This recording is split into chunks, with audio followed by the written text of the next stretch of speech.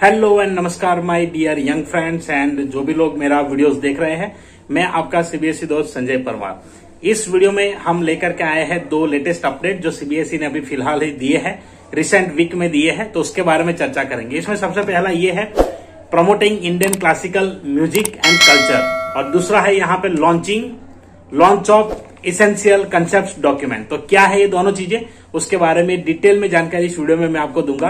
तो चलिए वीडियो को स्टार्ट करते हैं और ये कहाँ पे किस लेवल पे काम आएगा, जो भी सीबीएसई स्कूल्स में वर्क करते हैं, जो भी उससे एसोसिएटेड है, लिंक्ड है, उन सभी के लिए काफी इंपॉर्टेंट चीज रहेगी। तो चलिए देखते हैं। तो सबसे पहले बात करते हैं launch of essential concept document. तो एसेंशियल कंसेप्ट डॉक्यूमेंट ये सर्कुलर यहाँ पे 8 दिसंबर को सीबीएसई ने दिया है, जिसका नंबर है 123/2021 का।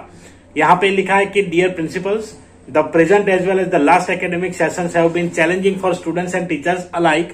The COVID-19 pandemic thrust the entire education system into an unprecedented and untried era of blended learning.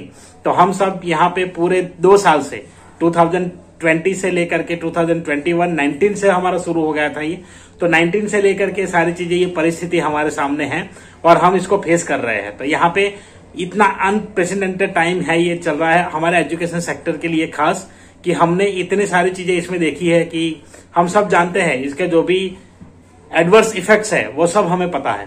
तो इसको लेकर के यहाँ पे सीबीएसई का कहना है ब्लेंडेड लर्निंग को प्रमोट करना है। तो वो ब्लेंडेड लर्निंग का जो भी कंसेप्ट है वो बार बार यहाँ पे रिपीट किया जाता है, अलग अलग फॉर्म्स में अलग अलग चीजें यहाँ पे दी जाती है। यहाँ पे बात किया है in this times our teachers emerge as real life heroes by adapting quickly and effectively to the changing demands of students and the novel digital classroom। तो यहाँ पे जो ऑफलाइन सिस्टम था उसको पूरा यहाँ पे बंद हो चुका था, तो वो बंद हो चुका था, उसको हम ऑनलाइन लेकर के आए। काफी टीचर्स थे जिनको पता नहीं था कंप्यूटर यूज करना, मोबाइल ऑपरेट करना, कुछ बहुत सारी चीजें नहीं जानते थे, सारी चीजें यहाँ पे सीखे और उन्होंने एक रिमार्केबल, यहाँ पे हम विक्ट्री कह सकते हैं इसको, तो रिमार्केबल परफॉर्मेंस दिया है और इन 2 साल में अपना जो भी योगदान है वो दिया है। तो इसलिए सभी टीचर्स को सैल्यूट करना चाहिए। मैं सैल्यूट करता हूं सभी टीचर्स को, जो भी टीचर्स यहाँ पे है। तो इन्होंने यहाँ पे बहुत कोशिश की है और स्टूडेंट्स की डिमांड और स्टूडेंट्स को समझा है और किस लेवल, कौन कौन से लेवल तक हम गए हैं वो सब हम जानते हैं। स्टूडेंट्स को एजुकेशन प्रोवाइड करने के लिए बहुत सारे टीचर्स का यहाँ पे पर्सनली भी लॉस हो गया है, बहुत सारे टीचर्स का जॉब लॉस हुआ होगा, सैलरी में लॉस अभी भी चल रहा है, कितने लोगों का सैलरी कट रही है, कट के आ रही है या प्रॉपरली नहीं आ रही है, डिले हो रही है। ये सारे प्रॉब्लम्स के बीच हम सब गम को भुला करके हम यहाँ पे एकजुट हुए और इतने सारे जो भी स्ट्रेस था उस स्ट्रेस को मैनेज किया है। तो इसलिए सभी टीचर्स को एक बार तो हम थैंक यू भी कह सकते हैं और सैल्यूट भी करेंगे।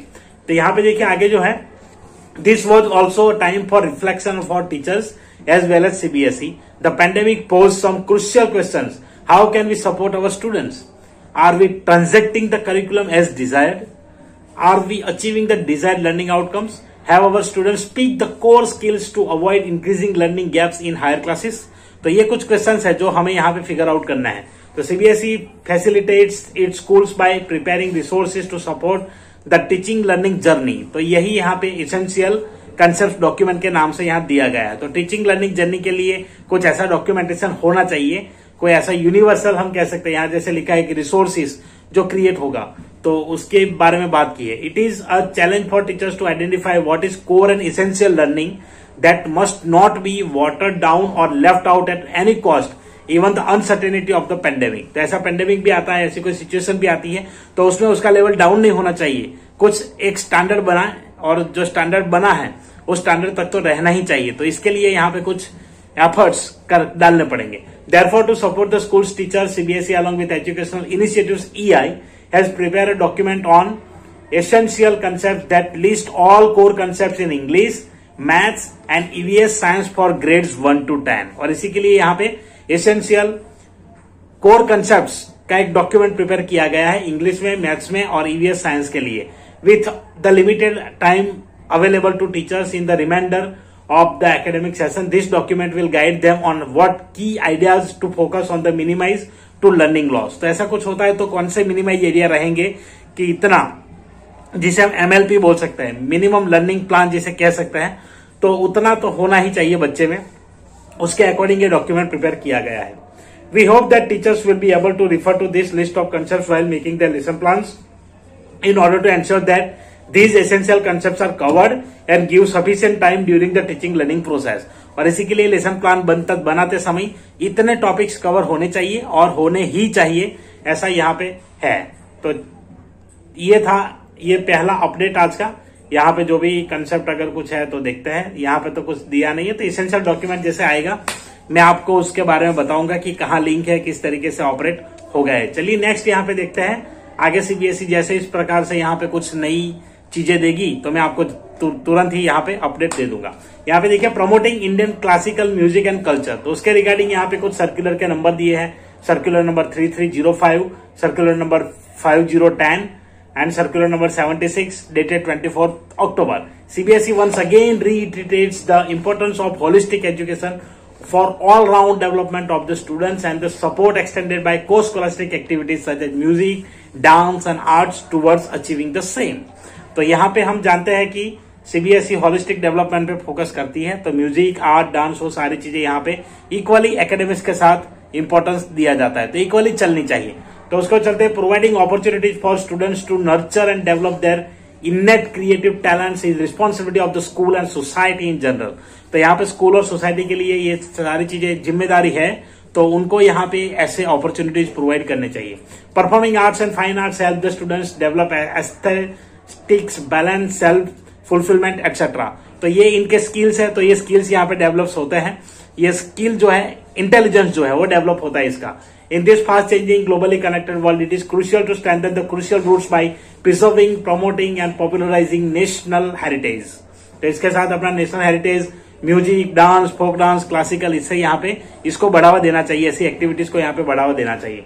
तो the society for the promotion of Indian classical music and culture among youth, SPIC MACAY, MACAY, has been rendering services in this field for last 44 years.